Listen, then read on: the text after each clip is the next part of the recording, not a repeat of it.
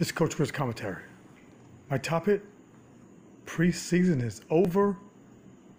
Real games is about to start. I'm so excited. I've been waiting on this since last year. I think the Cowboys got some unfinished business. We added some pieces to the puzzle.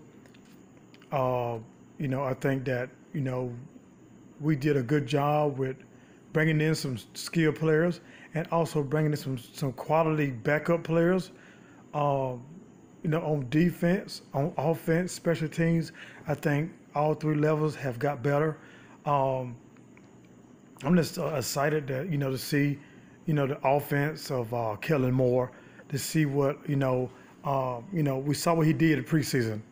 I saw some things that I haven't seen out of the Cowboys in a long, long time, and I'm excited. Prescott, he's getting used to the offense. That's going to be scary to a defense. Tavon Austin, the rest of the guys, they're going to get their, reps. Only piece of the puzzle that's missing, Ezekiel Elliott. And I think that they're going to sign him hopefully by tomorrow, hopefully by Tuesday.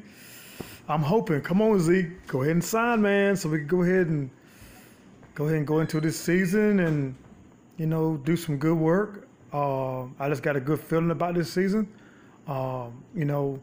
Just looking at the mindset, even though the holdout was Zeke, it didn't become a big distraction. But I'm glad that, our negotiation has been going on. We can go ahead and they can go ahead and, get him signed, get that over with. And so we can go ahead and move forward. You knew this day was gonna come. He's the best running back in the league, and he want to get paid like the best running back in the league. And I can't blame him on that. But at the same time, we want you to be a part of the team, Zeke. But come on in. We got them Giants next Sunday, and I'm looking forward to seeing number 21 on that football field after a first down or a touchdown, and he's ready to eat. You heard it from Coach Chris commentary.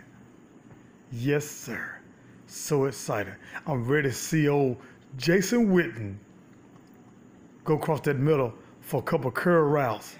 First down. Jason Witten. Yes, sir.